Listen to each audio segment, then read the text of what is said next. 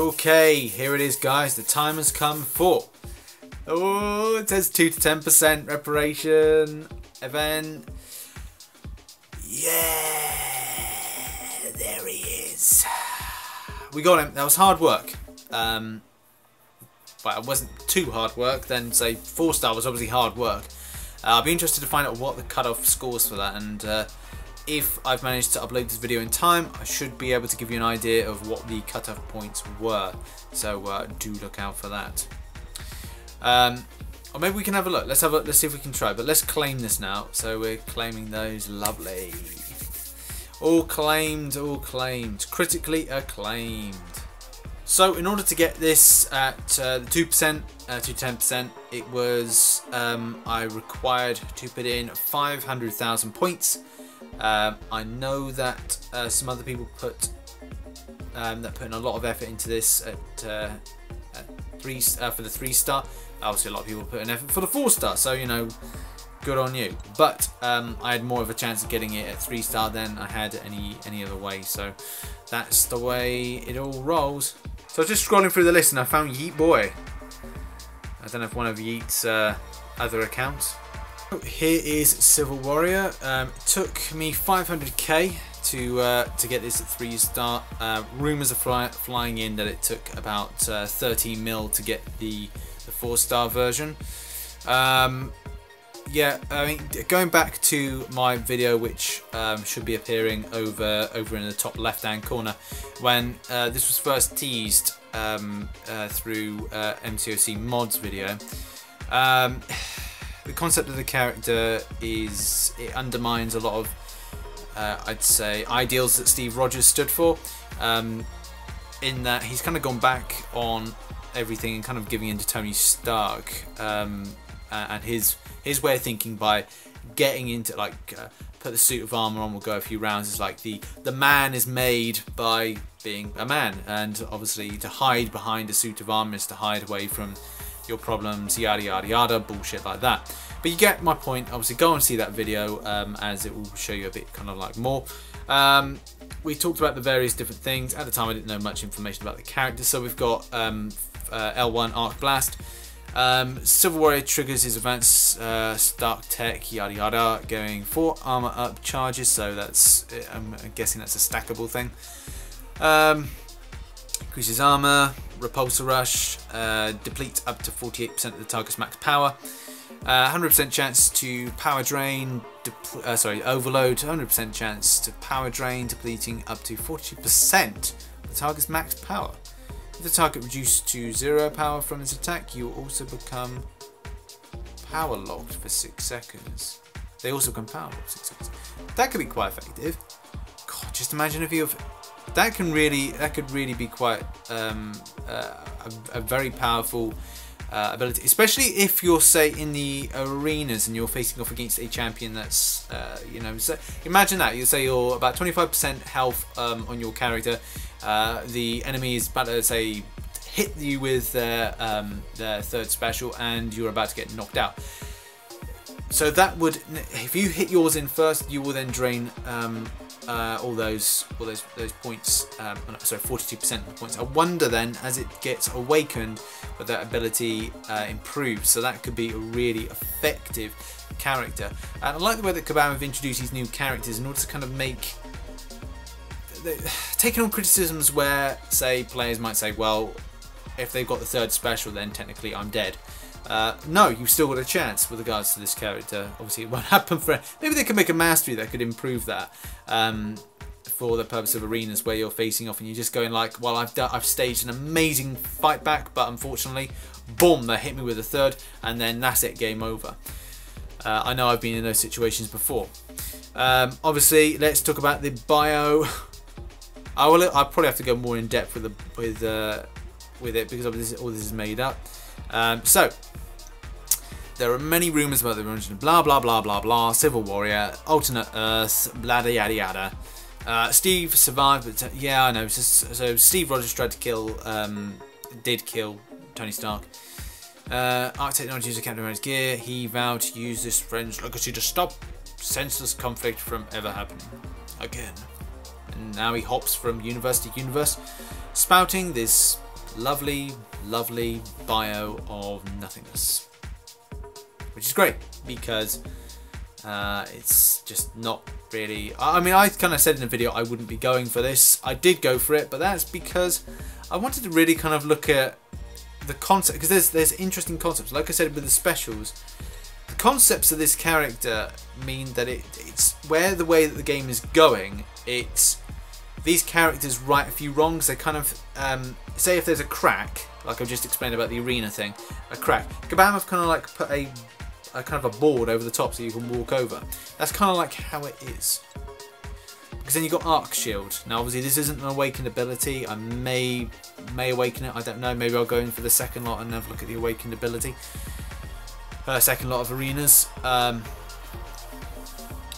So if you hit heavy block, see this may be quite good for Realm of Legends. Or maybe, you know, in the future, like say Realm of Legends 2. 88% chance to inflict heal block, preventing the target from recovering health for 3 seconds. Now I wonder if that is indeed going to increase when, obviously it will increase when you awaken up the ability, but how much too? Will that 88% turn into 100% as it's ranked up or even leveled up? Sorry, awakened up. And will the duration increase? Yes, undoubtedly. Any extras with that? So when attacked, for each arm up effect active, Civil Warrior's advanced Stark Tech protects him further, reducing enemy offensive ability accuracy by 12% per arm up charge. That could be quite effective. Blocking, 70% chance to armor up, reducing from attacks by 6% for 6.25 seconds. So this character is very geared up for armor, which is fantastic. Because again, you haven't seen. Imagine that as well. Stacking with your masteries and other abilities. Sorry, stacking with the masteries. You could have a really effective armor block character. So this could be really, really good going forward. The thing is, let's get this guy into action and see how he plays. I must quickly talk about synergies now. Yeah, friends, all champions. Obviously, this is Winter Soldier, Falcon. All of them seem to get increased percentages on armor, and then teammates being guillotined. So this might actually, like I said, this might be quite an interesting character for usage in Realm of Legends. You've got the 4% block proficiency chance. That now, considering that the type of characters you're going to be putting into the realm, your team would be say for chance, 4-star Doctor Strange, 3-star Doctor Strange, 4-star Scarlet Witch, Guillotine. And instead of having say Star-Lord, what if you had Civil Warrior? That would probably be either seen a good idea or a bad idea. Obviously, at the moment I'm training to do it, so I got Star-Lord. But you could say that you could use this character if you didn't feel confident with your block proficiency, and I may choose to give this a chance, so I may have to look to awaken this character for the purposes of that. Now that I do criticise the character for its reasons for being in, but I understand that Kabam have probably done something in the lines of it being for their comic book series, the reason being that they've got Guillotine there. So, you know, for example, this is a Contest of Champions comic book here, and obviously you got Guillotine there. Which is a character that was made by Kabam, the same way that the Civil Warrior is. So that could be something to do with the fact that I don't actually kind of purchase these comic books of Contest of Champions, but that may be a reason why there's something going on with the comic books that they're doing, and then they're trying to intermingling it, so to speak, with the game. But like I said, maybe worth a chance using Silver Warrior in a Realm of Legends team. Maybe I can give that a go, but I think I need to awaken that ability in order to give that a try, so look out maybe for that video in the future. Okay, so what I'm going to quickly do is, as you can see, I've set up some synergies that have a lot on block proficiency. So hopefully this may improve things. I don't know, obviously I'm taking a character which I can't actually rank up, or I've leveled it up to the point where I can rank it up from rank 1 to rank 2, but I can't take it any further, and I haven't awakened it yet because I can't. So I'm going to give it a try in this format, and you know, hopefully I might be able to give it a good run through because I haven't tested the character. So therefore, you know, that's something Kabam I think would be really good for them, is if they gave us a chance to test characters out from a point of play. Does it play? Because you know, I really want to know before. It's like try before you buy. You've got to try before you buy to know if something's going to be good or not, like a tester.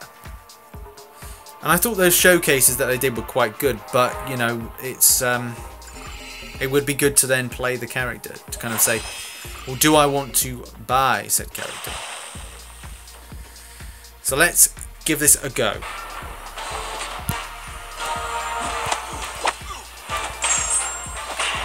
Well, that's a good start in any case.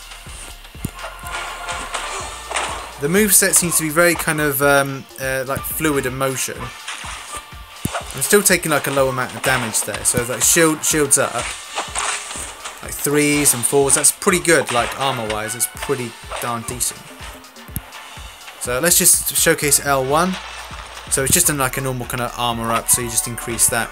I'm still taking a significant amount of damage, but that's obviously based on the awakened ability not being quite good, or not being as good as it could be. But still, I'm quite surprised at how like less amount of damage that I am receiving. Bleed wise, you know, let's just take it down. Second L2 there. That's the L2. That's still pretty decent. I should just stop and see how much. And it's not really, the thing is, it's not that powerful because it's not whittled down the health quite so much. However, though, it's still effective enough. So let's see if we can save up now and try and get the L3.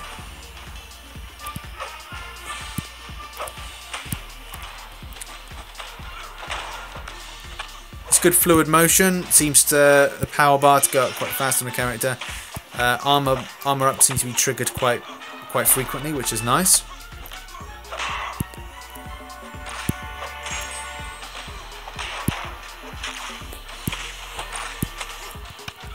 Right, hit that L3.